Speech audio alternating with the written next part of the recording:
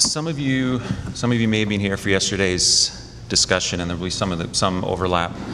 But what the program for today is, the theme is really to talk to people who were around at the time of the original, the original architects that we're looking at or working, but were, for the most part, this is not entirely consistent, but for the most part were of the generation immediately, might have been students in some cases, collaborators, but people that were in the circle of the work we're looking at, but who also we feel may have something to say about tying the work of 1979 to today. I mean, that's really the big question that we've been asking the whole time. Why are we looking at this stuff? What's beyond the merits of the work itself? Why look at this 1979 moment right now, beyond just the historical interest? So we divided the day into two sessions. The first session will be on, as you can see, media and the globalization of LA architecture. I'll talk a little bit more about that in a minute.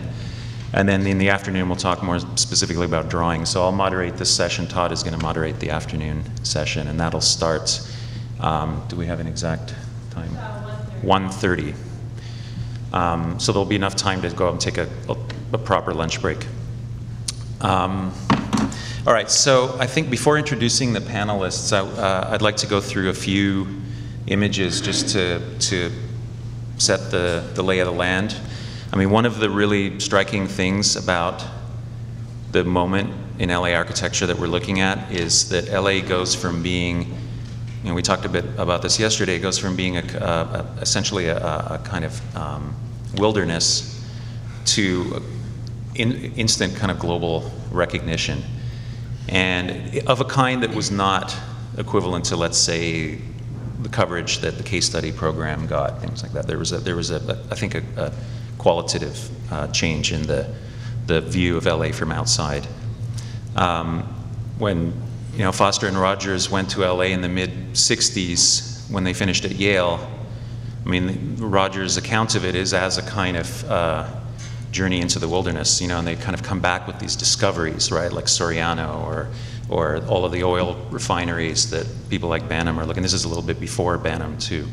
So within 10 years, 12 years, there's the stuff, some of the material I'll show you now is within 12 years of Foster and Rogers making this kind of trip out into the wilderness of the West Coast.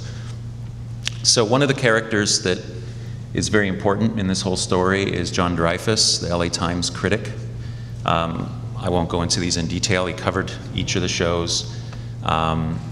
We've reprinted all of his essays, all of his pieces from the LA Times in the catalog, so those are all there.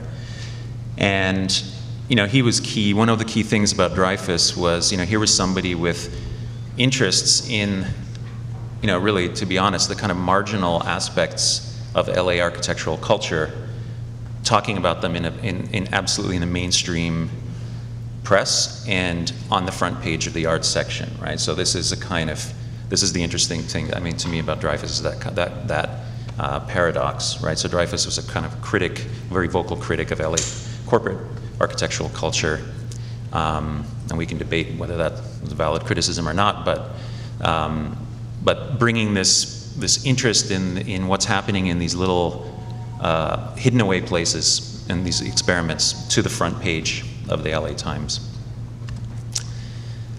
The LA Times also sent photographers, right? So a lot of the photographs that we've shown in the catalog, and you can see them upstairs, are by Mary Frampton, who's the LA Times photographer. And anyway, you can see that. So it's visual and written documentation. Giovannini wrote in the Herald Examiner, right? This was a little less systematic. This was more of a kind of one-off review. So there was a discussion locally, of course. I mean, this was a significant event locally. But really, the interesting thing, I think, is that when it becomes more of a global discussion. So 78, this is the year before the exhibition we're looking at, issue of A+U with Michael Ross's piece young Los Angeles and possibly postmodern architects. Now, he cast the net pretty wide. Most of everybody we are looking at were in this survey, but he also includes other, Schulitz and people that were a little bit outside of this core group. Now, Ross, one of the interesting things about his piece, and I think this is typical of a lot of the writing about LA architecture at that time, was that one of the tropes that emerges is the kind of survey, right? So we talked yesterday a little bit about the absence of a movement, right? A kind of coherent, there wasn't the New York Five or the whites or the grays, right? I mean, there was the LA architectural culture resisted to some extent those categories. And Ross talks about that, and he says, this article is not about any group of architects who have anything in particular in common with each other. It is instead a survey of what some young Los Angeles architects are up to, and which we hope you will find of interest. Right, so this trope of the kind of survey, the kind of neutral, here's what's happening, right? And that comes up several times, not least in Tom's own poster for the lecture series, right? So there's a kind of, well, we're not going to name, we're not going to create any kind of periodization or categories. We are simply going to tell you what's happening. Right, and that becomes one of the voices, one of the modes by which LA architecture seems to me to be discussed at that time. So there's Ross's piece in A+U. There's the well-known, most of you have probably seen these images from Domus 1980. Again, only a partially overlapping set. Gary on the cover, but really a survey of most of the group that we're looking at here. So this is Boissier's article in Domus, and again, it's in the format of a survey, right? A kind of one page per architect, or page spread, I think. The book California Counterpoint, right? Institute of Architecture and Urban Studies, that was '82. So the subtitle New West Coast Architecture. I'm not going to go into this, but so there's a kind of flurry of interest in the press, in the architectural press in this area. Peter Cook writes in the first issue of AA Files, right? Los Angeles comes of age, right? So there's this kind of claim of a legitimate, a kind of moment of legitimacy. And then a very important thing, which I think we'll talk about more this afternoon, if I'm not mistaken, which is the PA Awards program. And that was absolutely key. You'll see some of the work that we have in the exhibition was prepared explicitly for the PA Awards, in particular Craig and Robert's folio for the Southside Settlement, right? So that's interesting to look at, to see what a PA Award package looked like. I mean, this is a really significant, significant program.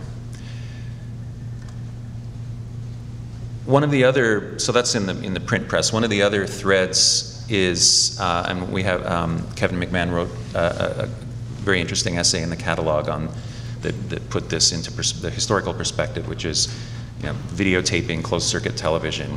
The lectures, right, so as most of you might know, there was a lecture, and the exhibition, this was a series of weekly exhibitions that Tom ran, then there was a lecture each week. The lectures were recorded and then, in a sense, fed back, so to speak, into the exhibition, right? So there was a kind of closed circuit, kind of recursive description of the lecture within the exhibition and vice versa. So this is Roland Coates' piece, one of the LA Times photographs. So again, I encourage you to read Kevin's piece because it does, the closed circuit, in this case black and white videotape, is a kind of new medium. There's also, this is a little bit admittedly unsystematic, but I think there's, the film about architecture or by architects about architecture seems to kind of pop up now. So the Eames, of course, were making films since the 50s, but in '77, their best known, the Powers of 10, right, which is probably the best known piece, is they released that. Banham was documenting the city through film. People like William White, it's not LA, but New York, but still the film becomes important.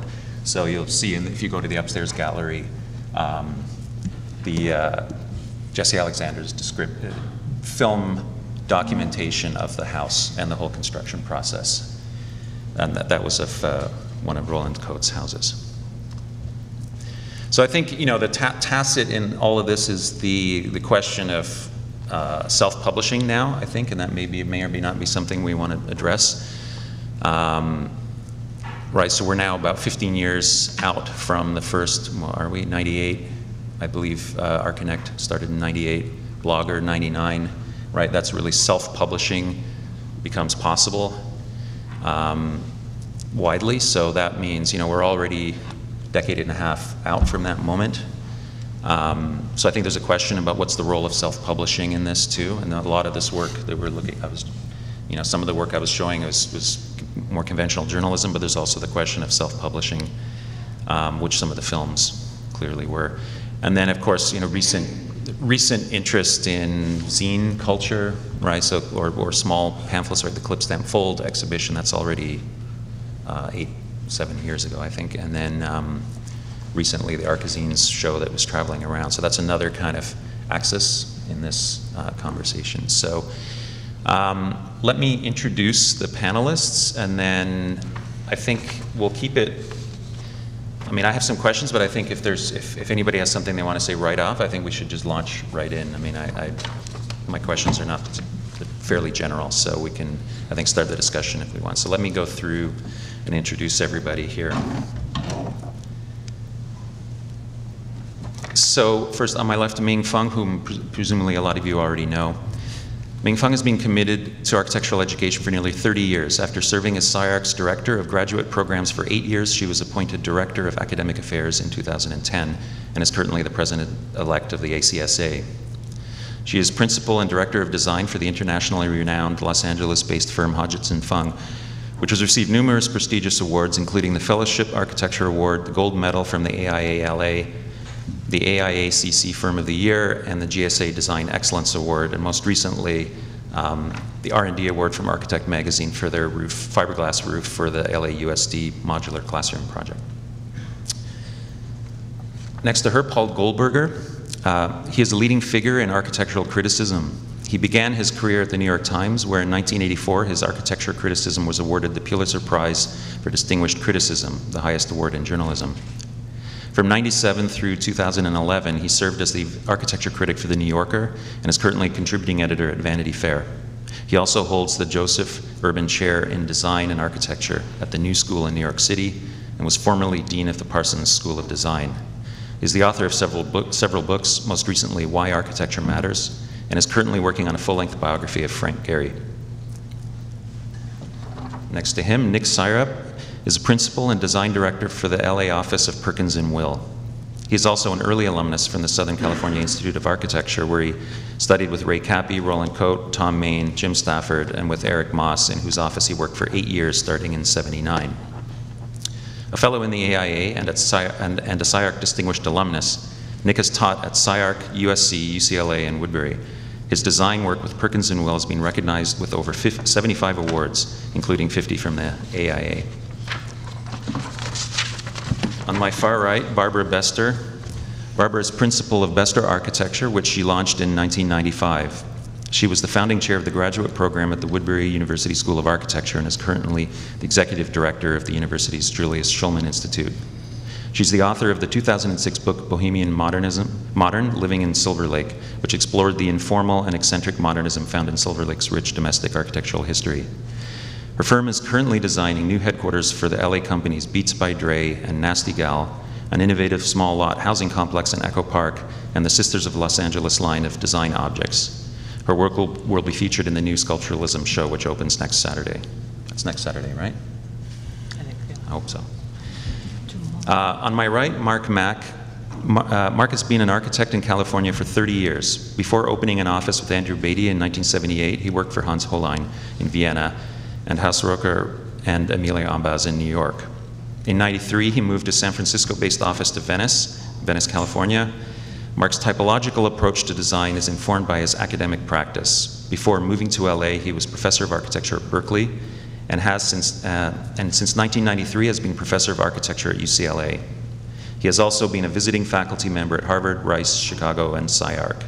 In the late '70s, he was also founding editor of Archetype magazine, a publication dedicated, I believe I'm quoting the editors here, dedicated to a mix of scholarship, relevance, novelty, and beauty. So that was Mark was kind enough to bring one of these by. So if anybody wants to have a look at that after some here. So, does anybody have any reflection, any thoughts on what we've already talked about, or do you? I'm happy to start unless you want to. Yeah, just maybe a little history since it's still fresh. When I came to California in '78, there was already sort of a trend brewing, definitely in New York, with the Institute of Architecture and Urban Design, Peter Eisenman and Philip Johnson's vehicle. And also there was Andrew McNair at that institution who brought out Skyline magazine, which was, I think, to my knowledge, the first sort of newspaper-like publication for architecture in a sort of larger 11 by 17 format. And this was essentially our impulse when I came to San Francisco through certain circumstantial movements. Originally I wanted to come to Los Angeles and be an architect for rock and roll musicians. But that didn't work out, so I ran out of money and ended up in San Francisco where my girlfriend was. But then in San Francisco, there were, at the same time, Bill Stout just opened his bookstore, and Stephen Hall was working for Bill Stout in the bookstore as a bookseller while he was working also for Lawrence Halprin's office.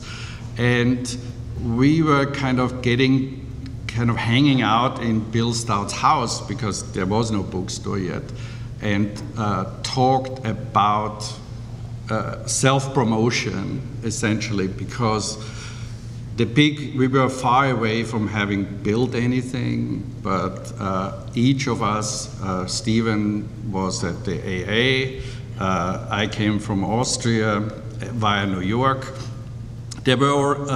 We wanted to create something on the West Coast because we felt even more isolated in San Francisco than in Los Angeles. So we started Pamphlet Architecture, which was one of the first essentially self-promoting works of architecture publication, which used one architect, one project, and through the means of offset printing and labor, which we did ourselves, we were managing to get it out, and it became kind of a discussion point. And it's still going, but it was later bought by Princeton, or taken over by Princeton Press.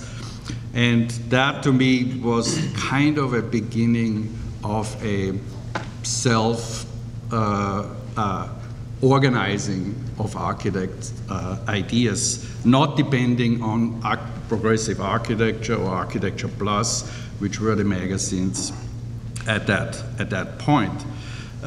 So Stephen did the first pamphlet one, I did the second, and I think it was Leib Wood came in. There were sort of the usual suspects from that period doing these things. And in 1977, 8, we started actually a group or an event in San Francisco in a coffee house. It was called Western Edition. And it was an idea of presenting architecture in a more academic fashion than just talking about your work. The only sort of restriction was that you couldn't talk about your own work. You had to present something which was outside your own realm, like something you were interested in. I was doing research on nudism at nudist camps at that point, so that was an interesting topic to me, like how architecture gets affected if people are naked. So there was very little finding on that end. But then... Did you publish a book, Mark? That would have been a good subject for pamphlet architecture, yes, I think, yeah, to publish it, actually. Mine was actually with a project I did earlier. It was called 10 Californian Houses. It was about sort of the idea of architecture in context. But at this Western edition, I mean, we had people like Kurt Forster, who was teaching at Stanford at the time, Diane Girardo, and even the only one who got really a very negative reception was Thomas Gordon Smith, the sort of the king of postmodernism, who talked about his own work. But then it got so popular in the coffee house that we had to move to the Art Institute. And there we started to stage these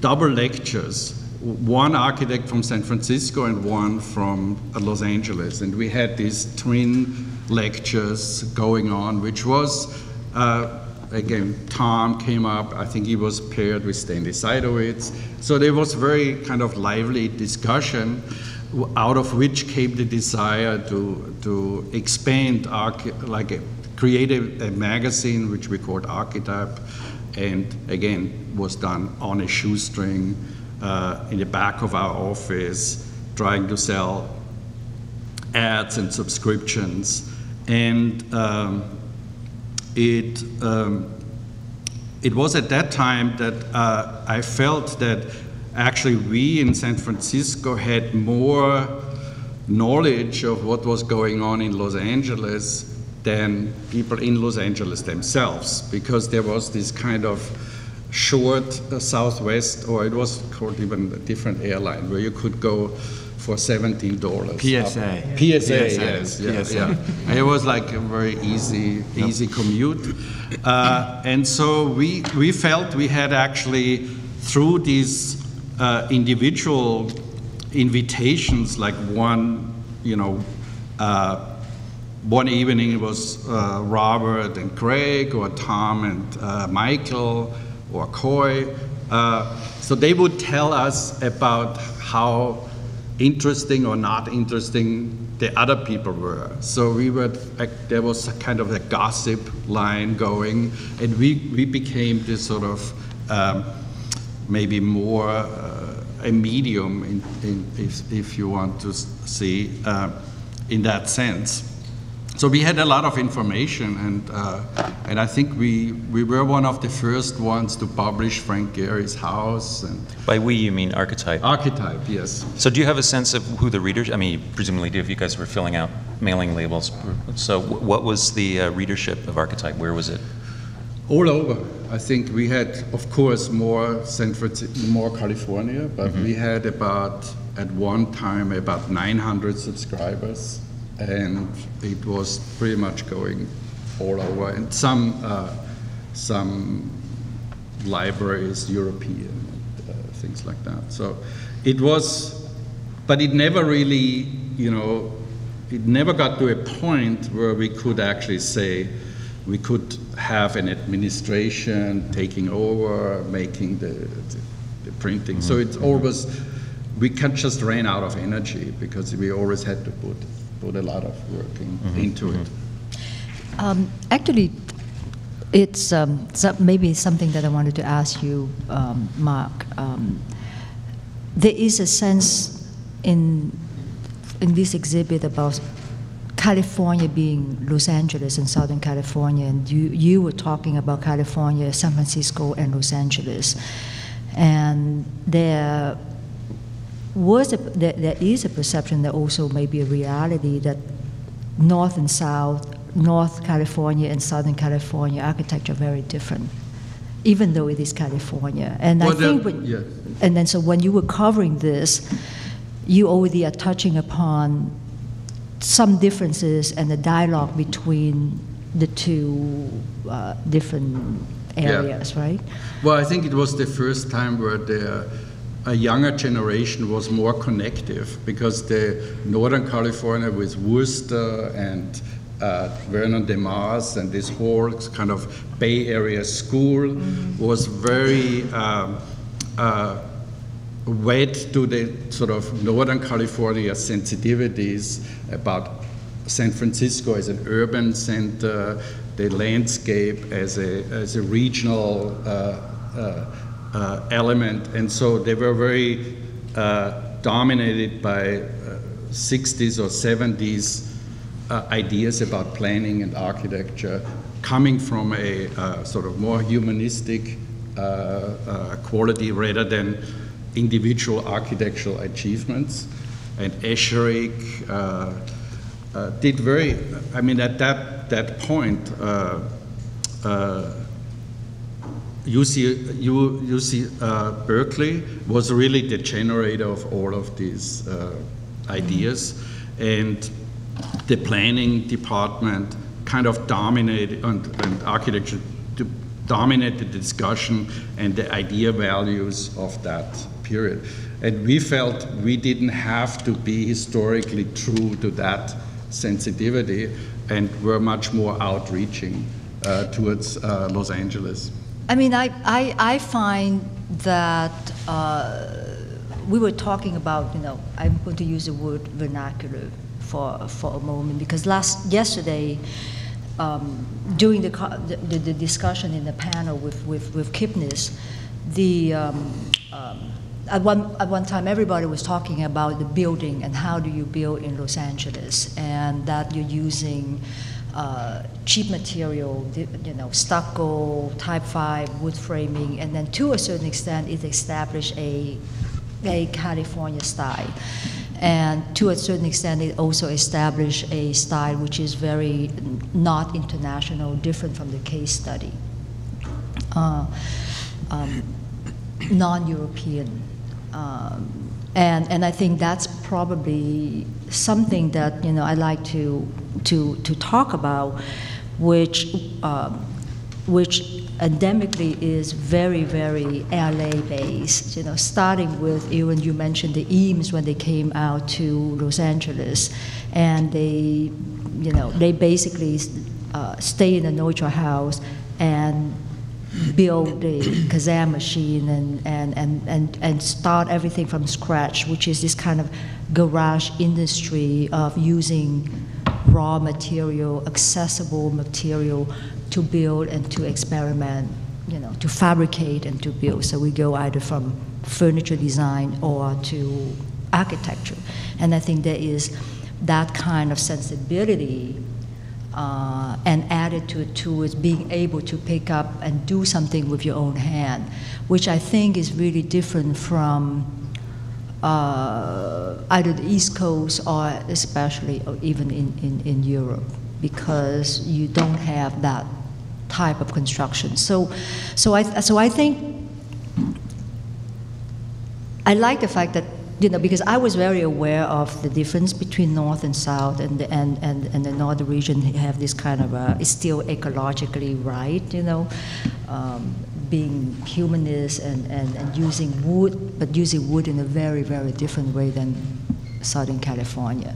So I think there clearly is that sense of why the media would be attracted to Los Angeles from that point of view. Yeah, I mean, that's an interesting point, because really, when you're talking about a journal like Archetype, I mean, that's, you said, the rule for pamphlet was that, you had to write about somebody else. So this is a kind of, I guess they think about the distinction between, let's say, self-published media and people writing about your work. I mean, really, there's not a lot of, I think this is right, self-publishing that comes out of this group of architects, really. I mean, in the sense of this kind of doing a lot of writing about your work. Was there something about the work itself that lent itself to this sudden, didn't make it sort of mediagenic, but that it was a sort of lent itself to this uptake, you know. Yeah, I think there very much was. If I can go back to what Ming said just a moment ago, I mean, looking from the east, there was a very great distinction between Northern and Southern California. I think they really were, and to a very large extent still are, completely separate cultures. I always thought of Mark as kind of an outlier, as opposed to representing a change in San Francisco, that you were just sort of a disconnected part of the Los Angeles culture, yeah, who happened to have been there, that's all. Yeah. From the east, it was Los Angeles that seemed fresh and different and creative. I mean, this was where things were happening that had not happened before anywhere else. And that's one reason I just started paying a lot of attention to it in those years from the east. It felt exotic almost. Exotic and different and exciting, and it was cheaper to come here than Europe. And there wasn't all that much going on in Europe anyway. And so I started coming here a lot in those years. And the very culture you began to describe and that we've been talking about had no real equivalent in the East. It had no real equivalent in Northern California. I think the Bay region, in a way, always looked more, to the extent that it got beyond the Bay region, it looked more to the Northwest, to Seattle and Portland. Its connections were there more than to southward to Los Angeles, I think. So, and that seemed, at least from the vantage point of looking from the East, fundamentally, it evolved somewhat, but it was fundamentally unchanged for a number of years. So there was nothing in the 70s that was new and different about it, the way there was. And you had a sense in that Los Angeles was awakening from a long period of hibernation almost. You know, there was sort of all of the modernists who, in fact, were well known. It's not as though nothing had ever happened. I mean, the whole world had heard of Neutra, and he was almost as good as Wright at self-publicizing. And, you know, that the whole school of, you know, California architects in that generation did have a certain amount of national and international renown, but there was a sense from, at least from outside, that everything had kind of gone to sleep for a while. And it began, and it was the sense of it awakening in the 70s with new stuff that got everybody interested, I think. Well, also, I think nothing grows out of nothing. Right. You know, like what we did in San Francisco, we were looking at Maybach, for instance, as an innovator. Yes. Not as a formal vehicle, but more what he did with materiality and also even going back, getting interested in Julia Morgan and Coxhead. These things were, nobody was talking about these people at that time, because although I think it was also, you're absolutely right, but it was also a time when sort of everybody was looking back at all kinds of stuff that had been disdained for a long time, and had, I mean, in the East there was an equivalent thing where all the eclectics, like, you know, Cass Gilbert and James Gamble Rogers and Stanford White and all those people who had been sort of cast aside by modernist history were being rediscovered. Some of that led into postmodernism, some of it was just more productive than that, or just more academic. But nevertheless, in one way or another, all this stuff was just kind of coming out. Well, here in LA, I had always had the feeling that there was this history of artists who were building, like Ferris Gallery and all these things which were going on at that time, the Venice kind of culture.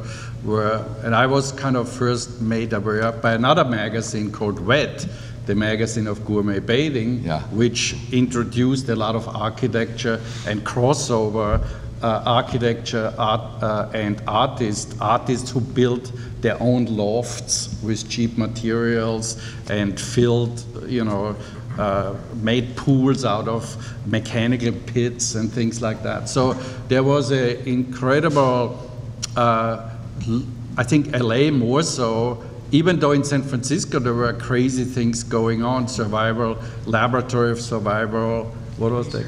Research. And then you guys, when Wes Jones was doing, you know, the, with Holt, Pfau, and Jones, I mean, there were always marginal things like going on at the same time.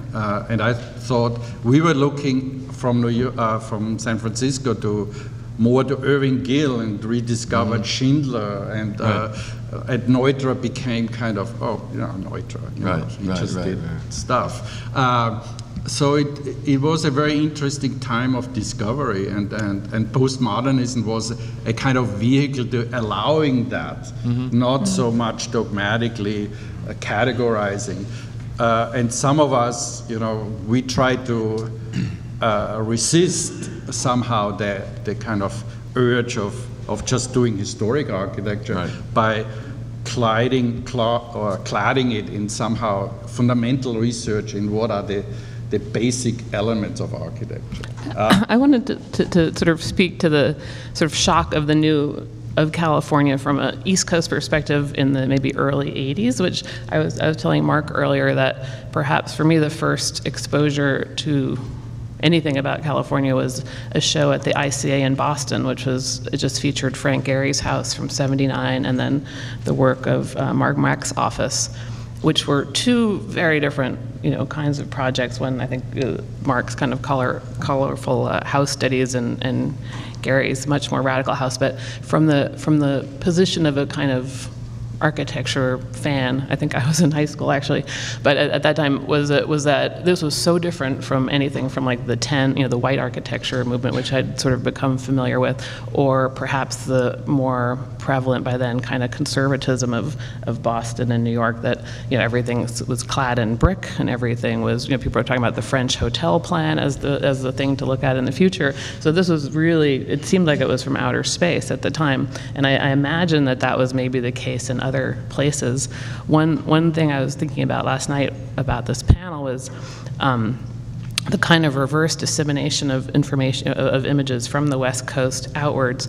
And if you look at something like the Herzog and Demeron photo studio in Basel, the, you know, clad in bitumen roofing, that's sort of 1980, 81, obviously totally influenced by Gehry, and you know, leading to this other kind of seed of you know, what you might call powerhouse kind of global architecture behemoths. But I think that it brings up this issue of, you know, is it style? Is it maybe the kind of concept of using the banal to make something completely different, to kind of as a way of a break from the past? I think that's very... Yeah.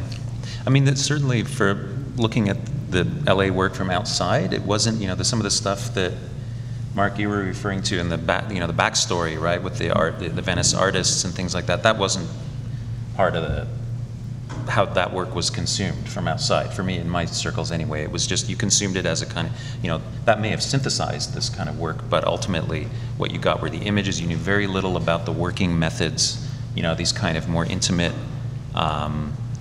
stories of the kind, you know, the sort of laboratories of experimentation. I mean, from my perspective, it was, you know, it was the work you were receiving very directly, and I think there was a kind of yeah, I mean, the question of style is a big one, I think, because you in the absence of a self-declared movement, right, like a self-defined kind of collective identity, you know, other questions come up. I mean, because the style being one of them, right? Because you know, it was critical. I mean, I think it was critical that the LA work had enough coherence, like just enough coherence to stick, right, to kind of be picked up, but enough incoherence to promote the myth of kind of experimentation and newness, right? I mean, because you were bringing the fact that it was a raw city, right? I mean, it was very raw. I mean, Venice at that time was this kind of no man's land. It's not the Venice that you know now, which is completely gentrified. So there is this really kind of a weird sense that I would imagine that when people would come out to LA to visit Los Angeles and visit some of those guys' studio out on in the Venice Beach, that they would be shocked by the way the studio were run. It's just this kind of open-ended garage industry, really, but I think what really kind of distinguished the work has more to do with the scale of the work as well. And because at that time, a lot of things were being built in LA. I mean, you have a lot of kind of small house, small addition, that opportunity that the architect had at the time to do small scale project, which I don't think you have too many of that in the East Coast. I mean, it was. Well, I don't agree with that, though, Ming, because I mean, let's go back. People have referred to the Whites before. I mean, Five Architects. That book was mostly small-scale stuff. Michael Graves had not done anything but additions to people's houses by then. And in fact, that was also an act of self-publishing. You know, they put that book together. They created their own sort of, in effect, coalition, and had it published through George Wittenborn, who was a bookseller, basically. It was like the East Coast William Stout. And eventually, when it turned into something more than people had expected, it was republished by Oxford and became a sort of real book. But it was initially a kind of small self-publication through Wittenborn. So there was, in that sense, a sort of, and there was also, as we're certainly not here to talk about them, but there were as many things separating them as joining them, and their work, even then, was more different than the book wanted you to think, because it wanted to sort of sell the coherence of a group. And I think there are some analogies here, because again, you know, as you just said, it was sort of, there was enough in common so that you could create the image of a school or a style, but in fact, once you look beyond the surface, they were in fact very, very different. But I mean, the question of scale, I mean, maybe one thing you mentioned, the context of Venice, then, I mean, thinking about Five Architects, I mean, site is fairly, in a lot of those projects, is indiscernible, right? And no, I'm not comparing the architecture itself, just the circumstances, let's say the sociological and media-related circumstances of it. The architecture itself, obviously, is completely different. But I mean, the image of the small Venice alley house in this kind of sea of garages is very powerful. Yes, it's a very powerful image, right? And that doesn't happen with the other guys, right? I mean, this is... I think from the eyes of someone who was a student in that period of time, the world looked very different. And being a student at SCI-Arc in the late 70s, we were reading about the five New York architects. We were reading about postmodernism, which was all the rage, Michael Graves' Prismacolor drawings. And we were looking at still the modern masters. But at the same time, Eric was teaching a theory class that was called The Twilight of the Idols, and talking about how that work was no longer relevant, how we had to chart a new course. And there would be people speaking on the Wednesday evening speaker series, and I distinctly remember a talk that Coy Howard gave in particular, where he read a poem called Ode to Pico Boulevard, and showed images from one end of Pico Boulevard at the beach to downtown, and talked about it not in the terms of this is urban blight, but in the terms of this is stunningly beautiful. And this is what this group of architects needs to celebrate. And working in Eric's office in the late 70s, and I think it's interesting too that I read a quip in the book that Tom put this lecture series together in the summer of '79 while Ray was on sabbatical. I was with Ray on that sabbatical. It was actually the summer semester spent in Italy. But the work that Eric was doing, that Tom and Michael were doing, that Fred was doing, was picking up on the beauty of what they saw on Pico Boulevard, the plywood, the chain link, the asphalt, and a definite push against the clarity and whiteness of what was coming out of New York. Yeah. No, let me say again, I was certainly not in any way comparing the architecture itself. only the circumstances by which the group came together and promoted itself. That's all. I think what's interesting in terms of what you're saying, Nick, is also if you look at Danziger's studio, that's 1965. So in a way, there is this kind of unspoken gestation period over about a decade and a half before we get to this 78 kind of heyday, which maybe helps explain, like, you know, sort of what's going on. And when you describe what's going on in SCI-Arc, that there's a kind of a churning through this alternative language formation, you know, that I guess is a lot of the projects that we see in the publications from 78. You know, it sort of takes about 12 to 15 years to actually get a body of work out that then can go out and become publicly disseminated. But arguably, it's an idea that started, you know, at least like by 1970, but even by the British interpretation of LA from 1972, it's kind of not, we're not that far off 10 years later in terms of how it gets disseminated. And there'd also been Ed Ruscha's books, you know, the Sunset Strip and the parking lots and all that stuff by then. Well, also, I think to me, LA always resisted some kind of like a movement where more than one comes together.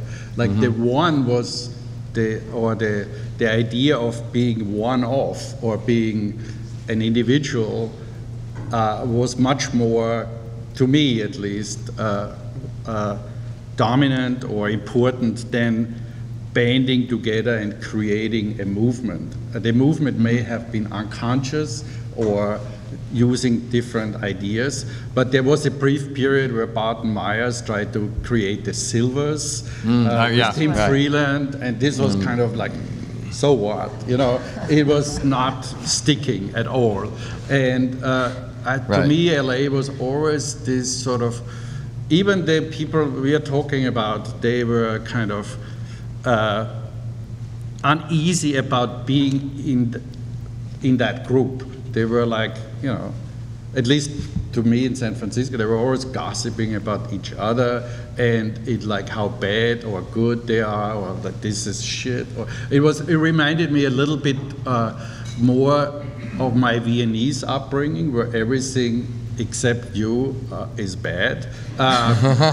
So a very egocentric sort of idea of architectural, you know, existence. And so to me, it was very sort of almost like home coming to LA, where San Francisco was so sane and so considerate and so nice in a way. But at the same time, like when Stephen Hall was at Bill Stout's bookstore, he was always insisting that he has to go to New York to make it as an architect, because all the publishing world is there, we got to connect to them, we have to be at the source, it's a dead end here. And you know, he eventually went there and for a long time did not make it very, he needed a long time to sort of hook up with that. But it, you know, all the mainstream publication things were, except for the PA Awards, featuring mostly Eastern architecture and European architecture examples. The American magazines, which at that time were Progressive Architecture, Architectural Record, and I think the AIA Journal. And all of those, by the way, were sitting on the desks of all of our studios, as well as Architectura, Domus, Arbitrari, Ajardui, Japan Architect, A+U. I mean, I think that's a critical difference between the studio then and the studio now, that students and people working in offices were immersed in that kind of media. And I don't know if anybody reads that kind of media any longer. It's all digital now. It's all instantly available in layered depth, far beyond what we had access to at that time. But I think everybody was watching what was going on around the world, and for a variety of reasons, there was a media spotlight starting to hone in on Los Angeles. And a lot of it, you were talking about the architectural press, but a lot of it, a certain amount of it involved the general press as well. And I think that was key in terms of connecting it to the broader culture and making it more than just architects talking to each other. I mean, we saw the John Dreyfuss pieces earlier in the book. If anything, it seems as if media has changed more than architecture since then, because it's sort of incomprehensible that a major national newspaper would assign a major writer to cover a series of small exhibitions and talks given by a group of unknown architects week after week after week. Similarly, you know, I published the Ron Davis House in the New York Times Sunday Magazine in '76, which was the first time anything by Frank Gehry had been published in a national non-architectural publication. And then his own house a couple years later, and lots of other stuff, and the Roland Coat House, a whole bunch of them actually, now that I look back at them, that I don't think you couldn't pay the editors of the New York Times enough to get them to give that kind of space today to architecture of that sort, or that was by people who were not well known. Well, why do you think? I think a lot of it has to do with not changes in architecture, but changes in journalism, and the fact that, you know, newspapers were once powerful, mighty, and gargantuan, and had endless appetite for space to fill, and people had no other way of getting all this than through newspapers and magazines. And again, we're talking about the non-architectural press, the general media here, and I mean, I don't know if anyone here remembers, but it used to be, you know, the LA Times every day was this thick thing that you had to lug, or the Sunday New York Times, the same thing. I mean, they were gargantuan, enormous, heavy, overstuffed objects. And they had so much advertising that they needed to have so many pages so that there was at least some proportional relationship between the two. And so, you know, the editors of the New York Times were just desperate they would always want more and more and more. I remember thinking that in the years I was a writer there, being a writer, if you were a good writer who had a good reputation and did decent stuff, it was totally a seller's market. You could just, anything you wanted to write, they would happily publish. And, you know, then I went to the New Yorker and discovered it was a buyer's market. The editors actually would decide what would get published, and there was a much, much more limited, narrower window. Now, and the world of journalism has changed dramatically. The compensating fact is the presence of digital media and everything we've been talking about and that everybody knows about. So in the one sense, everything is instantly publishable and instantly available, and everybody in the world has all this information at the touch of a finger. In another way, though, nothing sort of rises above and gets noticed in quite the same way that Frank Gehry's Ron Davis House got noticed when it was in the New York Times Magazine in 1976, or John Dreyfuss's pieces made the gallery shows really things that people talked about. Or even like Domus, who does, it was very edited. I mean, there were actually conscious efforts to create content. And it had to be not just one like blip here and there, but like Domus would send out an editor, or Barbara Goldstein was working with them as a correspondent, and they would do a California issue, they would essentially create a topic, and that could lead to a movement or kind of collectivize the sort of idea. And so the ideas became stronger because they were edited. They were kind of sort of controlled in a sense. And so the focus toward that is maybe much stronger than it is now. I think it's right, because journalism once had a kind of authority. In other words, people were being told this has all been assembled for you by somebody who knows what they're talking about, so take it seriously. And then there was the counter-push, who was not included. Generated another sort of article or something like that. So it kind of was in this ping-pong that's I mean, that's a kind of interesting symbiosis, right? Because, you know, for an architecture that's a kind of experimental, marginal, needed that, I mean, by implication, then needed that kind of a legitimate form of institutional publishing institutions, right? To kind of, so in other words, it's an irony. You would think in a certain that, that you know a blog would be the best way to disseminate this work, right? Because it's like this kind of bottom up from the workshop floor, right? And you just get it out there, but ultimately.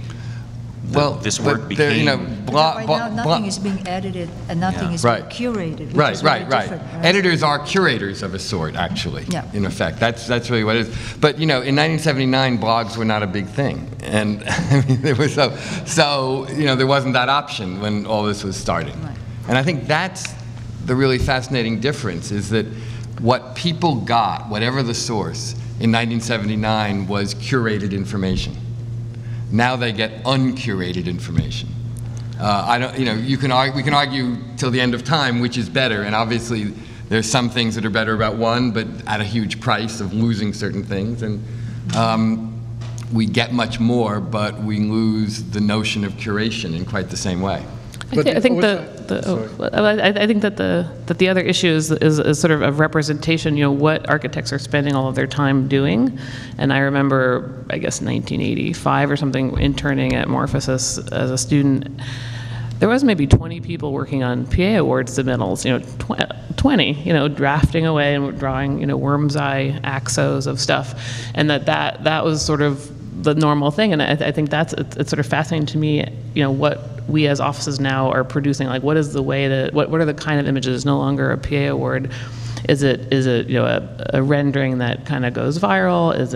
Is it worth it to do competitions again, because those have such iconic images as part of it that it kind of increases status? But it is, I think it becomes trickier for to do the kind of explorations that, say, the gallery show here shows, which are very much, you know, unique representational explorations in terms of, you know, what might have kind of efficacy in the practice of architecture or the dissemination of one's architectural idea. So what do you, I mean, when you think for your practice, what are you thinking of then? I mean, when you know, if 25 years ago it was PA Awards, what's the carrot? That's the question. What is it? I think there's so many different kinds. You know, the New York Times is probably still the biggest. You get the most power press, as it were, but that's a pretty rarefied field, and they barely publish anything. It doesn't have the power it once did either. Yeah, it does more amongst the establishment or kind of commissioning agents. Yeah. But I find a certain loss in the loss of criticism in a sort of larger frame, because every edited or curated version had some kind of criticism, what we call criticism, part of it. And if we look about who are the critics today, I mean, there were tons of it, you know, I could, from Darfuri to Darko, the European, I mean, there was so much talk about architecture when let's say in the 80s, 70s, which is now just pictures. Now it's like very little written about it. There is no real debate because the debate is on terms of, oh, you write your own description, you know, because you can just put it online. Like who does the content? Even Archinect, or it's just very bits and pieces from here. I feel that there's a total loss of criticism in the architecture world happening through this sort of ultimate self-publishing or blogism which goes on now. Nothing is, I'm not saying that it should be like it was, but nothing has replaced it. Yes, especially if you look at the media or the architecture publication, the magazine in the United States right now, essentially kind of driven by the industry, right? It's not really have the kind of a critical stance of looking at architectural work. I mean, I find many of them extremely boring because they just kind of tell you things that you already know. So, but I think that kind of brings me up to like the real question of why is it that I mean, they all fail, all of the publication magazine in architecture and in design also. I mean, I remember when Chi Perlman had the Had ID. ID magazine, which I thought was really great. It was like one of the few that kind of was an American publication which kind of duplicated Arbitrary and Domis, but really talk about real design, both architecture, product design, and all of that. But it didn't survive. Right. And I think going back to what you were saying is that journalism has changed, and media has changed, so the power of that, I mean, you just don't get enough advertising to pay for the publication. Media has changed more than architecture has changed, actually, I think, which is ironic given where we are right now, but I think it's actually true. So what do you do if you're, so one of the themes when you read about the LA architecture of the 70s and 80s is this kind of differentiation, right? Like it's different from East Coast, it's different from San Francisco, it's different, that there's the kind of bracketing that was possible, and is that possible now, or is it even desirable? I mean, what do you do now if you're an architect, and what's your stance in relation to the media, right? I mean, is the media a place where you can have that kind of differentiation? I mean, between you and your peers and between the peer groups. Well, it was interesting. Like when I, started out, it was kind of very hard to get published first, like to break in. But then it kind of like, okay, then the editors get, then you were known, and then you couldn't help it being published. And it's so when we then had the Archetype magazine, we were sitting on the other side, and it was really, it came to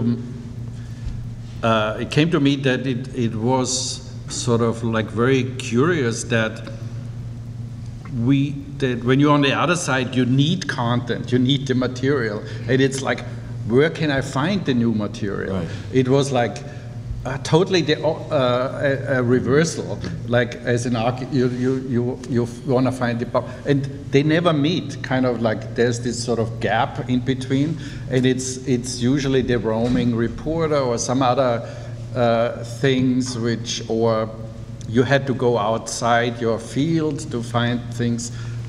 So it was kind of curious to me sitting in both ends that one is seeking the other. It's like a dating service, which they never really meet, But everything is there. I think the idea of sort of curating that, in a sense, the journal, if the media used to sort of be the curator, endowing a kind of canon or a moment on something that probably that is more in the realm of actual curators now, that in a sense the museum or institutional sort of galleries that might show work and end up having a formidable amount of power, since they are something that's somewhat neutral. It's not just the relativism of the blogosphere, but at the same time that it's kind of worrisome because there are very, very few curators of architecture and design. There's very few museums that actually show it. I think this year is so freaky, to PST with like 30 architecture shows everywhere. It's kind of overwhelming and exciting, and you realize that has never happened and never happens. And it will never happen again. I mean, I wish that were not the case, but in fact, it is sort of an extraordinary one-time moment in history, I think. So you should probably make the most of it, all things considered. But what is it? I mean, when we talked to the various architects that we interviewed, and asked the same question: did you get any clients out of this? Out of these exhibitions or these lectures? And it was seen, for the most part, yeah. I mean, some people didn't remember, but I think in a lot of cases there were direct kind of. And I guess what I'm getting at is that what's at stake in being published in that sense, right? I mean, why should you even care about whether you're published beyond a kind of immediate? I don't think I'm not quite sure that when you won a PA awards you get any client out of it. I mean, I think it's very different then than now. I think now being published you get clients, but I think that in the 70s, 80s. Being published in PA and if you really think about all of these guys, Morphosis and Studio Work, and I think they won more PA awards than they had commissioned at that time. Right. I think that's true. I think that's true. I mean, but again, you have to make a distinction between the media that speaks only within the profession and that which connects to addresses the outside world and not the profession particularly. Right. I don't think that there was a sophistication. I wouldn't say it's a lack of sophistication, but I don't think that was the intention at all of these guys in that level of their practice. I think they were in competition with one another. I think they were looking to change the world of Los Angeles. I don't think they were looking to change the world. I know globalization is part of what you wanted to get at, but they were biting off a small part of California and trying to move that physically in a very different way from the previous generations. And I don't think there was any expectation that they would get work out of getting published in PA. I think it was a direct competition with their peers, and it was sort of, if you made it there, that meant something amongst that circle of people. And then it got to the point where even getting published in PA wasn't enough. It was, you had to have the cover. You had to have the cover of A+U, because everybody else was going to be in the magazine too. Right. So and there was no expectation of getting work. It was truly an internal drive to be recognized and celebrated amongst your peers that was first and foremost important. Yeah, I think that's true, and to show that significant and new things in architecture did not happen only on the East Coast, that they also happened here. I think that was the subtext of all of it. Isn't that sort of like the throwback, though, then to kind of the right Schindler-Neutracht, like the idea of California as a state of mavericks, I think is something that was really useful for getting clients throughout that period, that clients themselves in California thought of themselves as sort of unique, maybe sort of the opposite of East Coast establishment clientele, that idea of, wanting new images or being part of a kind of the new would actually provide a fairly big, pool of clients, whether they're sort of medium income, strange house additions or larger projects. But I think that is something that is, I would say, particularly unique to Los Angeles. That's probably maybe a bigger difference with San Francisco than even a stylistic set of concerns. Well, also East Coast and San Francisco architecture clients were people with money, and whereas even with Schindler and Neutra, their things was their friends, artists, and people who had no money, but the will to produce architecture was greater than the resources they had. So a lot of things, kind of the intentionality of the projects were more important than actually how it's gonna turn out. I mean, yeah, we all wanted to get published, but the only, work you can get out of being published was in Architectural Digest, and nobody wanted to be in Digest because it was embarrassing on one level. Maybe that's the difference between then and now. But I don't know what's It's still embarrassing. Yeah. But I think it's... people used to say it was the only place they got clients, actually. That's right. I've heard that. Yes, Yeah. right. And so it was like, somebody told me once, you need like three points of overlap in order to get a job. One is getting published. One is having your mother-in-law read about you in non-related activities, and sometimes it's just a friend giving another friend an advice. So it's very circumstantial how, there was not one course, and publishing maybe was one thing you could always show, and it was one point, but it was never the real point. So a lot of architects, including myself, we spent a lot of time to get into the Progressive Design Awards were the only thing where you could influence actually your destiny a little bit with a good project, because you were judged by your peers and not by other. And then always the mix of the juries was kind of interesting,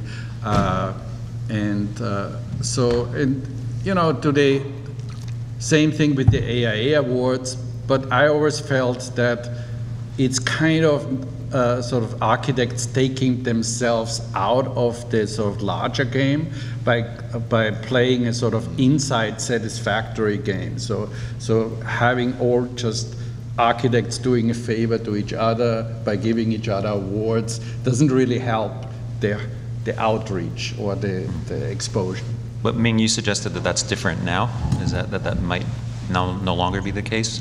Yes, because I would agree that then I think you wanted to be published because you want to be part of a larger discourse, and at that time publications are more critical. So I think that the interest for all of the architects was to have their work be part of a international architecture community, or East Coast, West Coast. And I think that that's very, very important for the architects then. I think now, it's very, very different, because it's all about self-publication, right? With the blog, the Twitter, the Facebook, all of those things, the website, you have your own web. And it really is about self-promotion, about getting work. I think the media has kind of changed, because now everybody's relying on themselves, the architects, to self-publish. So I don't think that we have that same thing anymore. And if it is a critical publication, the critical publication is more about writing and less about the work itself. Yeah, I mean, it's interesting because Princeton just came out with a book this year on essentially teaching architects how to be critics, right? So it's like the writing. So they're looking at the writing of journalists, essentially. Right. Huxtable and people like that. The Alexander Lang book, you mean? Yeah. But the target audience, my understanding is that that's architects, architecture students, right? I mean, it's. I thought it was more than that, actually. What was your? I thought the audience was. I mean, the book was written for journalism students or people interested in writing who had an inclination toward architecture. But not the desire to be professional architects. So I mean, I think it was ideally all of that. We'll see. I mean, it's a good book. I have no idea how well it's done, which will be interesting to know. And who's been buying it? I don't know. So should we? I don't know if any of you have anything else to add, because we could open it up, I guess, to if anybody has anything they want to add. I guess particularly about the present, right? I mean, is this even a useful question right now, right? The publishing and yes. But if you look, for instance, one more, if you look at the sculptural show which is coming up, I mean, if you look at that show compared with maybe some of these previous things, you wouldn't identify it as LA. I mean, all that work is so globalized and so cannot be really kind of pinpointed anymore as a LA. Well, that was my question about differentiation. Is it even useful now to attempt to draw those boundaries that were so much part of the conversation then? I was just hoping we could touch a little bit more on books as publications. I grew up in Peter Miller's store, collecting books and design magazines, and I know Barbara has published a book. Can you talk a little bit about the clients you receive after publishing a book? I don't know if that's any different than being published in the New York Times. I still think that books are incredibly valid in this day of the blogosphere.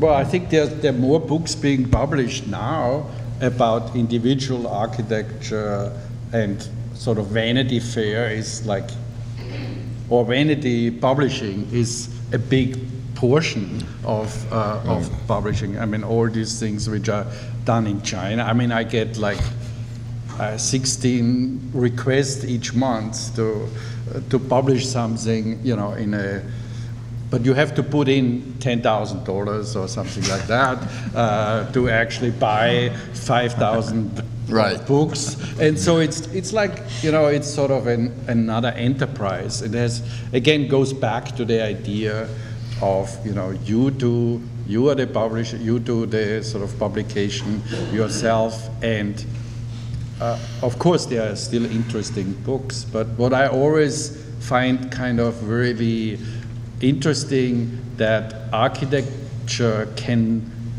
the lack of architecture to connect with a sort of larger public discussion. You know, like, you know, I don't know if ever Johnny Carson had an architect on, I don't know, maybe more than Jimmy Kimmel. You know, it's like what is talked about in sort of popular terms is very little about architecture and the environment. Well, there's a big gap between what we now have and being on Jimmy Kimmel, I think. I mean, somehow there's a large cultural gap that could be filled without going all the way to that extreme. I don't think there's any architect funny enough to be on Jimmy Kimmel, actually, but that's, who knows. But, you know, I think it is more in the public discourse than it used to be. And not necessarily always for the better, but often for the better. And there are at least a handful of names that are known far, far beyond the profession, known to the general, that are household names today. I think a few years ago, people had heard of Frank Lloyd Wright, and that was about it. You know, so I mean, I think there is a little bit more in the discourse, but you're right. The monographs seem to come a mile a minute. If you've done one loft renovation, you're ready to publish a monograph, it sometimes seems. But there are still some commercially published books or books being published not as vanity things that do contribute a certain amount to the discourse. How well they sell and how many people are interested in them, I truly don't know. It's an important question, but we don't know. Well, there was the sort of, let's say, 90s, was it 90s?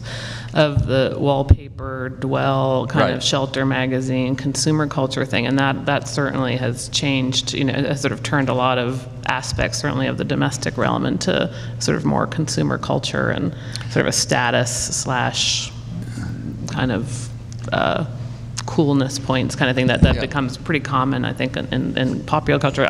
I do always feel that is something that we as architects are challenged by, is how to kind of go back and participate back in popular culture. And I was talking to somebody yesterday about the whole like object-oriented ontology. I'm like, how do you resell that? Like, can you do like a garage that's an object-oriented ontology? Like something like that you could actually catch into the sort of popular parts of opinion, but in general, we do as a culture seem to remain somewhat removed from most of the strains of popular culture and even representation. But I think you're talking about American culture.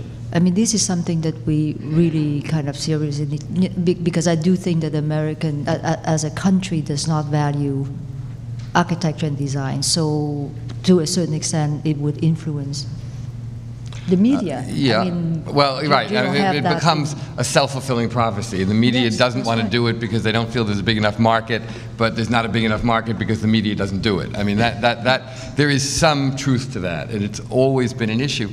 On the other hand, you know, in the years, and I don't believe that the entire world turned around in one instant when the Guggenheim in Bilbao was finished, but nevertheless, it was a sort of moment of serious architecture entering a broader cultural discourse. I mean, what I found fascinating in just sort of anecdotally was hearing how many people I knew casually or socially, whatever, who had nothing to do with architecture, who were telling me they were changing their itinerary and they were going to Bilbao because they wanted to see this building.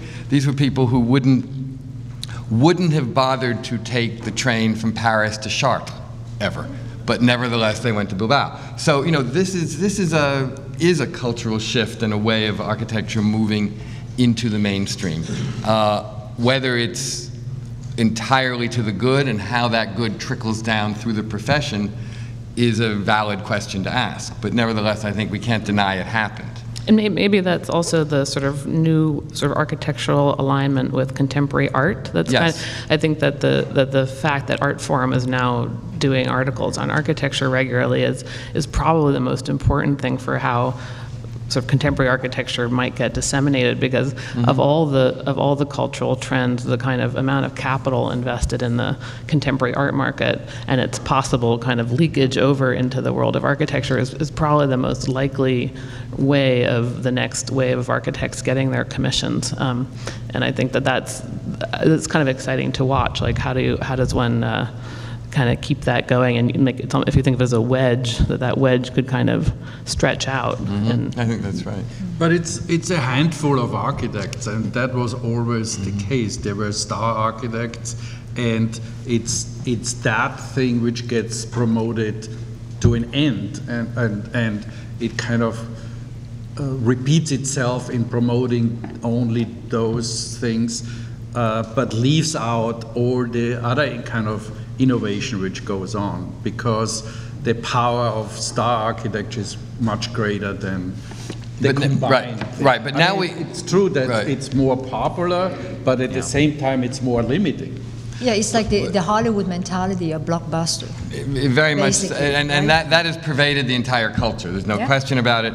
And the celebrity architect, the star architect, is, while one could argue that it's good in that it's disseminating architecture to a broader segment of the culture, there's no question it's at a very high price. There's no free lunch here. We pay a dear price for it.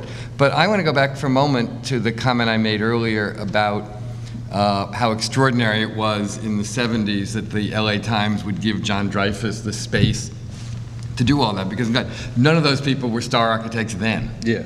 And architecture mattered far less in the culture then. And when I talked about doing the Ron Davis house and Frank Gehry's own house and so forth in the Times and the Roland Coate house and so forth, I don't even remember having a hard sell on those things. I remember I came in and I said, I found a really interesting house by a really interesting, important young architect. I think we should publish it. And their response was, fine, when? That's very, very different today. Today, as we've said, the first response from an editor would be, I haven't heard of it. So the implication being, therefore, it couldn't be very good, so it's not worth our much more precious space than it once was, and so forth. So we get more locked into this tautology kind of you have to be a celebrity to get published, and you can't become a celebrity unless you get published, and so forth. And it's a huge problem, absolutely. Yeah, I mean, the Hollywood, the kind of blockbuster model, I mean, I think in that sense, Tom was talking yesterday about film. I mean, I think I would argue that from the broader perspective, it was less the kind of, rarefied avant-garde film, and more, at that time in the 70s, people like Cassavetes or that kind of, within the system, but unimaginable now, right? Theoretically, digital media and blogs and everything else should be providing a counterweight to that, because we have at the one hand far more accessibility than we've ever had before if you are not known. I mean, we talked earlier about self-publishing and all that. Anyone can do it now. It's so much easier than it ever was before. But the sort of those remnants of the more established media outlets are in fact more restrictive than ever and more closed than ever and harder to get into than ever. I think that if I just wanted to pick up on this, because this is an interesting notion about bringing it back to contemporary architecture, right? Because if there are more out there, what is going to distinguish you from the other ones? So there is more pressure to either be unique, and then the question is uniqueness how we are going to base and a decision a about decision publishing. about Right, the publication, or is that good work? I mean, how do you qualify the work right now? And I think it kind of goes hand in hand Yeah, with. I agree. Absolutely. Todd, and then Joe has a question too. It seems like it seems that it begs the question of relevance as well, or what constitutes relevance. I think to look back at Dreyfuss, I find it very interesting, Paul, when you talk about the ease with which you can kind of get this stuff published. I mean, Yeah. Dreyfuss actually caught quite a lot of flack for effectively turning his back on the corporate establishment downtown and Right. paying attention to these idiosyncratic unknowns on the West Side. And was, I think, quite instrumental in making those practices relevant, not just in Los Angeles, but eventually globally. And as I listen to the kinds of back and forth here, I wonder what today constitutes relevance in, I'm not sure it's necessarily publication. I mean, then to get published was a big deal because it was sort of, I think, a little bit rare until you were in that circle, as Mark was discussing. Today, I mean, you can have yourself on the web in 5 minutes. It just doesn't matter. And the where does relevance stem from today? How does that, for instance, to have Hawthorne write about you today versus having Dreyfuss write about you in '79 is a very different thing. I'm not disagreeing with you. I'd love you to define that a little bit more. What makes them different? I don't think nearly as many people pay attention to it. I mean, because there are so many outlets, I think it's not a question of, oh man, I got that big pile of newspaper this morning and this is important and what's in it is what everybody's talking about. I think now maybe you look at it, maybe you don't, and it doesn't have the kind of weight that it did. Literally and figuratively, it does not have the kind of weight. Yeah. One of the things that actually happened with the Dreyfuss thing is he got reassigned. He became an education writer, and then shortly thereafter he was fired. Yeah, although was that directly related to this? I mean, I know that I remember he ran into trouble with it. There was a campaign not only by the local architecture community but by another writer named Sam Kaplan. Right. He came out very much against it, and there was a very big conflict, and Kaplan won. Yes, no, I remember actually. Now that you mention it, I do remember that. Part of the story. But right. The LA Times also has a very troubled history about architecture critics because John Pasteur had left before that under similar pressure in some ways, as I remember. I just wanted, I'm sorry, if I just respond to the relevance question though. I think in a way it's like most other things now, it's a kind of probabilistic model, right? It's stochastic, right? I mean, relevance is what, it's a neoliberalism basically, right? Right. In the loop for digest or PA or whatever, that meant a certain thing, and now you're kind of everywhere. The question becomes, what's the genre that you're speaking to? Because so many of them have voice.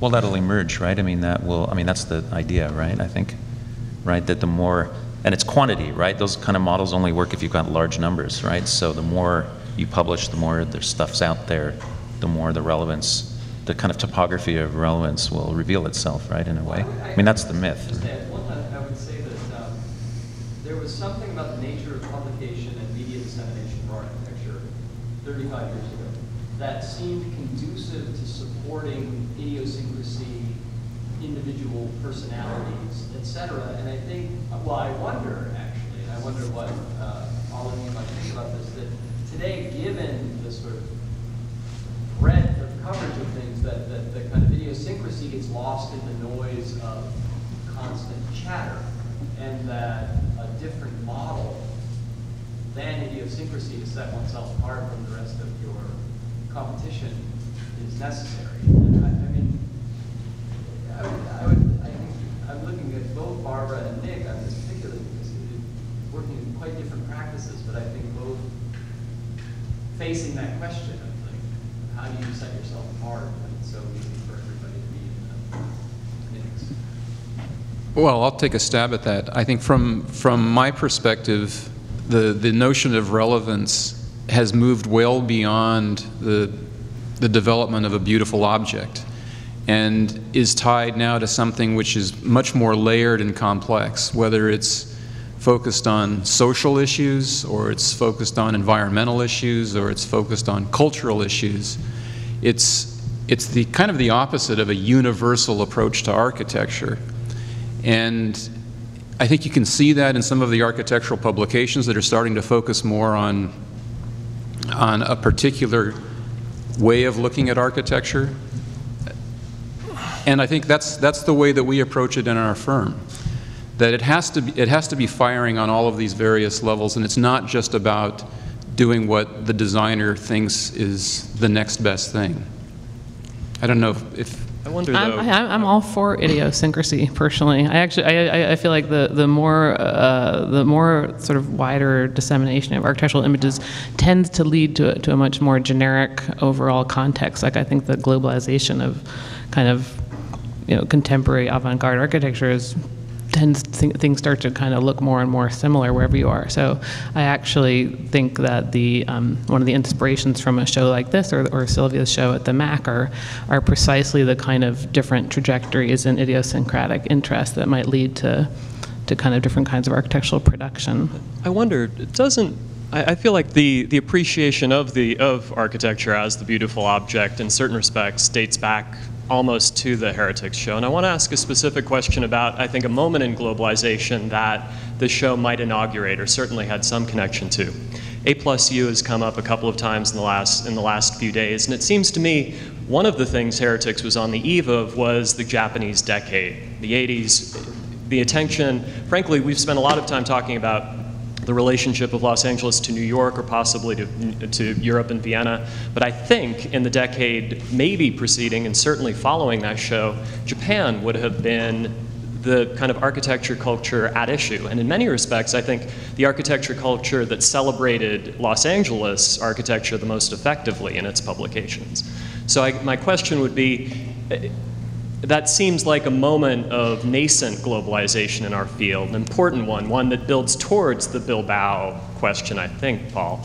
But I think an important one in this context. I would also actually add that I think Barbara could go toe-to-toe with Jimmy Kimmel easily, and Neil has a background in stand-up comedy. I think we will, in our generation, see people on late-night TV. Well, also, I think that talking about or continuing on, the importance of GA was really strong because it was project oriented. It was the project, and Futagawa came personally shooting these things in a day without lights, and it was kind of very quick, and they did California issues and stuff like that. But I think that was very important at that period as a vehicle to get work out. Hernan, you had something.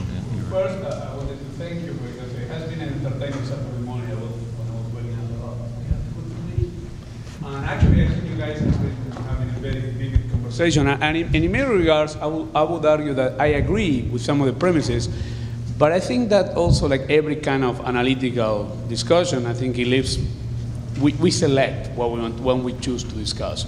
Because one would argue, yes, there was a certain level of criticality in publication and so on that was quite interesting at the time, but also there was a lot of crap and stupidity too. And we seem to sometimes, for example, global architecture, it was interesting, but there was not really criticism. It was mostly catalog stuff. And I started studying architecture around 85, 86. I guarantee you, every GA or every A+U for 6 years were exactly the same guys, number after issue after issue after issue. So there was a kind of established, when you got into that circle, that almost guarantee you that the machine working. So in that sense, I would argue that there was, of course, we have Daedalus, there was a lot of interesting going on. But I would argue that today, part of the thing you have to do how us as an audience, we are willing to change and understand the mechanism, how the culture and criticism operate, because I would argue that we trade a certain depth of knowledge for density of knowledge. Like if you're in tune there is a lot of information there and it's extraordinary, and in a way allows opportunity to many new ideas to disseminate, in a way that at that time it was very difficult to break through those established. I swear, look at any A+U and GA from 79 to 85, and you will have, out of the 15 architects, 12 were the same, month after month. And I would argue that part of the problem with that is we have to put in a larger context. The truth is, newspapers don't matter and they used to matter. So, right, no, I said that as I was saying earlier, they have nowhere near the power they did. It's true that in one way, yes, Nick Cassavetes or Scorsese or Coppola were crossing over between art and blockbuster. We don't have that often, but at the same time, we have the Sundance Festival, we have 400 festivals all over the world, people can upload the stuff and so on. But the truth is, films don't matter as they used to as cultural vehicles. There are other mediums. So it is a larger discussion which I think is important, because if not, I think that is when the nostalgia kicks in. Is when we start to think, okay, there is a certain level of purity and innocence and the God cause, and it seems like all these guys, which I found them fascinating, all of them, they're all these innocent guys doing it for the love of the game. The moment that you decide to do shows, and you decide to film them, and you decide to do all the things, there is a larger ambition than just doing for the love of the game. When you get into the publication system and so on. So I'm interested in the conversation in that sense, because if not, it sounds like a sport conversation when you talk to people, they talk the old baseball time, or the old basketball time. They were fucking boring and slow and so on. So today we have some things that are more interesting, other ones that are not.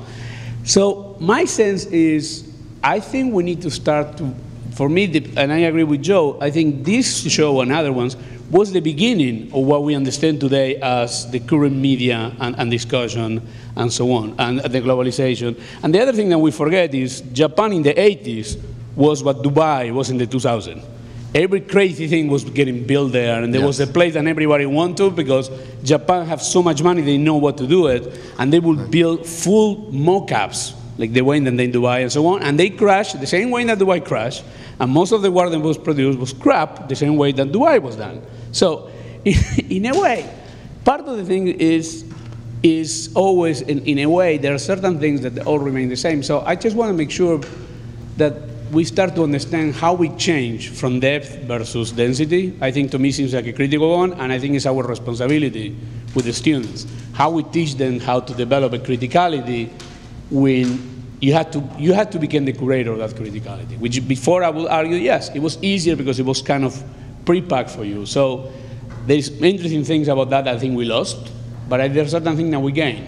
Right. And I think we need to start to establish, and I think we need to be very clear and start to call for it. Like, for example, blogs, many of them are crap, but if anybody who followed Levius' books in the last 3 years, actually the work that Levius produced in that blog, I would consider it the most important work that Lev did, even the sum of his drawings. I agree. And it's something that it got lost in translation, but if you look and you filter, that was an extraordinary piece of architecture debate and criticism that was going on that it would never happen 30 years ago. Right. We were at the mercy of the New York Times or the LA Times. But now you're talking about lab woods, and you know, I mean, it's interesting that you say they were like what we call the usual suspect, right? 80 to 85, 79 to 85. But I think. By the way, they were the best one. I want to be clear. The guys were always the same, right, because actually they were the best architects. I mean, but you also have, I mean, I don't, you know, like the current architects or the current younger architects right now, there's also a certain kind of a list of usual suspect too,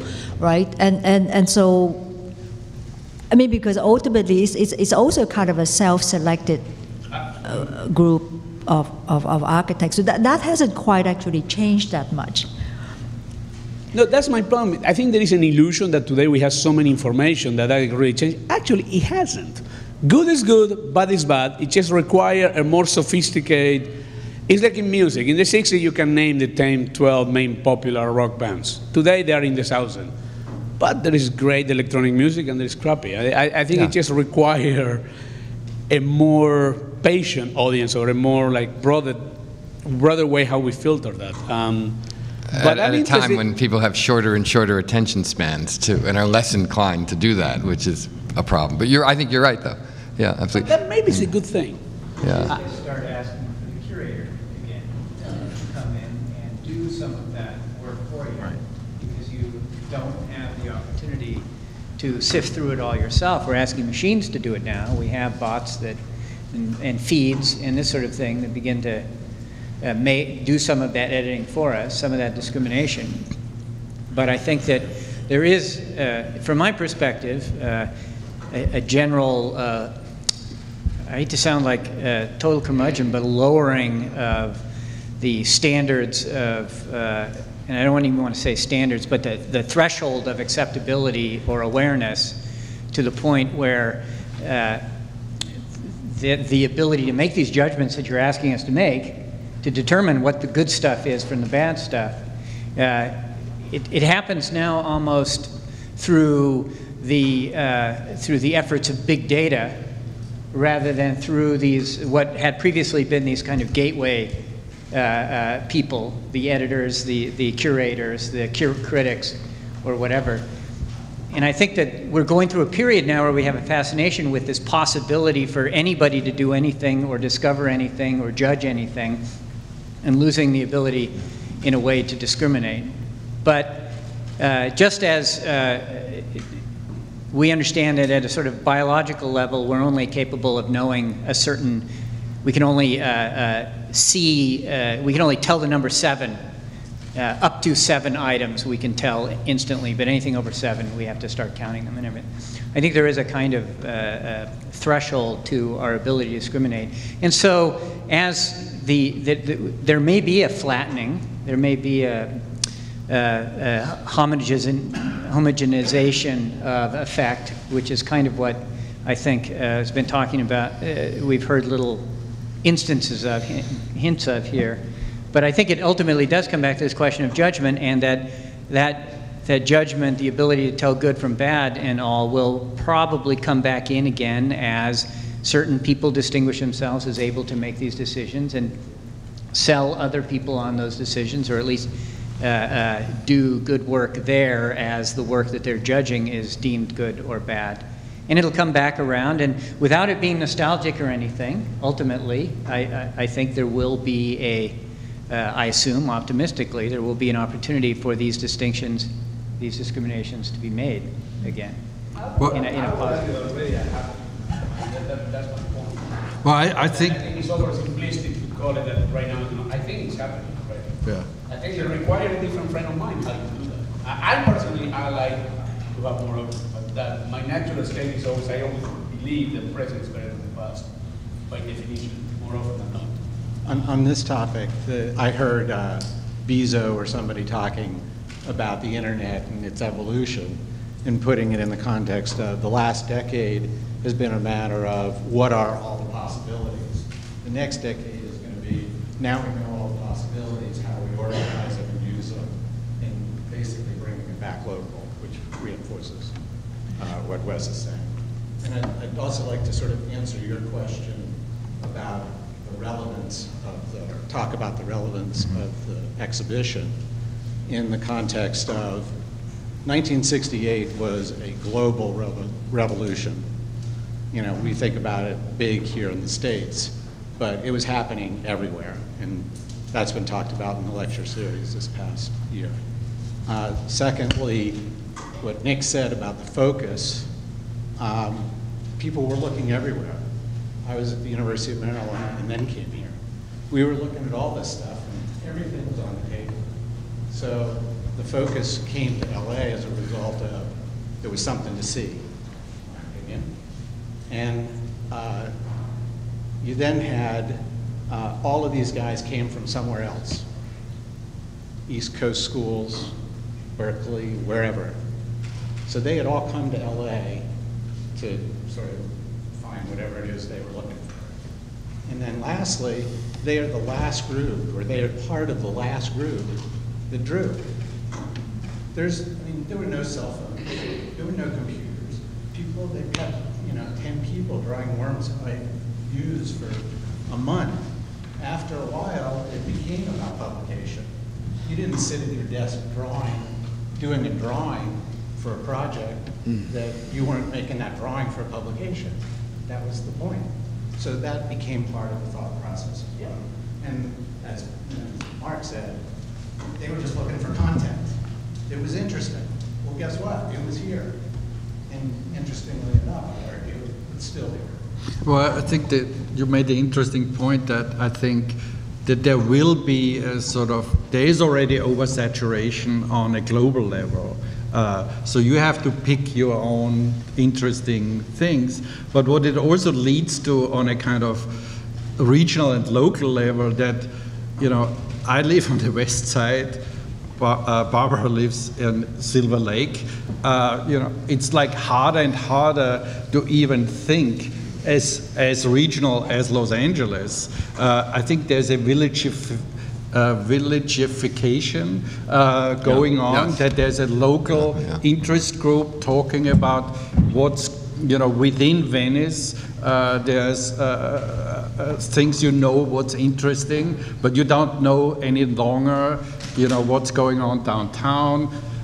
We are separated by other ideas than architecture is traffic and actually being in the place. So it's like we're adding on layers. One is the global layer. We can kind of maneuver in that, and then the local becomes more and more important. And I think it goes back to maybe the physical again, because you are overexposed on the non-physical. So it's always a kind of up and down. And I'm doing some kind of now research about Schindler again, and going back to Philip Lovell, who just also verbatim let architects speak about houses and living in a very opinionated way to a very large audience, which was the LA Times at that time, and that was. In the 1920s, and when Neutra's house opened, about 5,000 people came to see it in a weekend, which is unheard of today. It's very. So we're almost out of time, but there was one question that somebody had their hand up for a while. Except with reference to the occasional iconic building, I'm wondering whether maybe, at least in the States, the discipline of urban planning has possibly subsumed, almost eclipsed architecture and its practice. I was actually about to make a comment about this, that it seems, especially with a group like this in a room, that maybe the biggest kind of crisis or opportunity in LA right now is the next decade or two, where it seems like the entire city will recycle itself, like the entire urban fabric is likely to get rebuilt, and it's already, I'd say 20% along the way in terms of the building envelopes. And it's interesting, it isn't really a big topic in architectural discourse right now, and in that sense there is a certain abdication of territory, and I do think that's a kind of that's maybe one of the drawbacks of idiosyncrasy, even though I like it so much, that the kind of urban perspective can get lost, and also along with it the opportunity for architects to participate in that transformation. I think if we can bring back the word relevance, which Todd brought in before, I think one could make an argument that in the coming decade, issues of urban planning may be more relevant in Los Angeles than issues of architecture. But in fact, there's always been a tension between the individual building as an object, and the issues of planning and every scale in between. And the fact that the sense of the current crisis is more in one area than the other doesn't make the other area invalid. We just have to acknowledge that they are somewhat different pursuits. I think they're all part of architecture. And I don't know that we're practicing urban planning more skillfully than we're practicing architecture. I think we're actually farther along in architecture than we are in urban planning, and in one sense in more of a cultural crisis.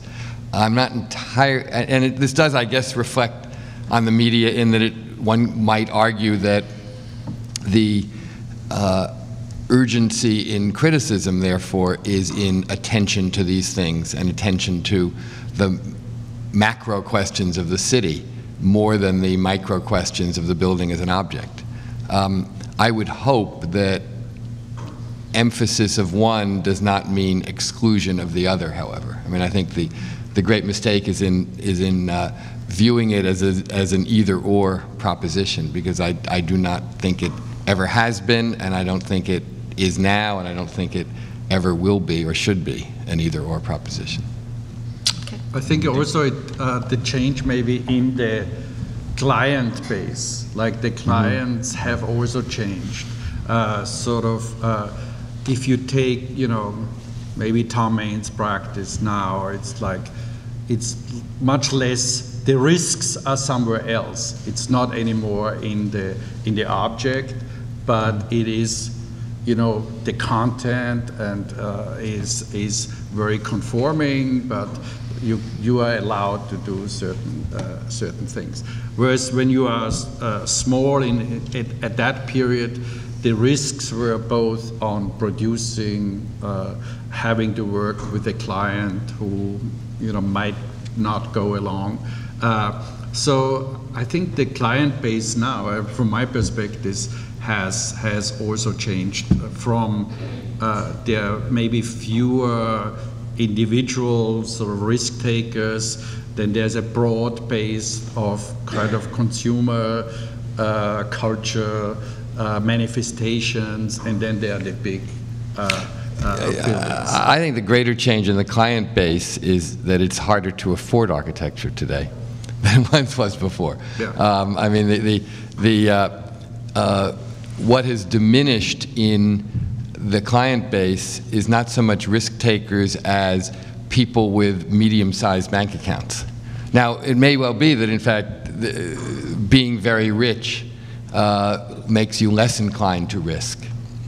And since one now must be very rich to build an architect-designed building in most circumstances, that itself leads to less risk. But that's, I don't know. Yeah, also before, I think before when I came over in the 76, people were talking to me, oh, in America, architecture is a rich man's profession. And most, if I looked at it closely, yeah, this was like people who come from wealthy households and things like that.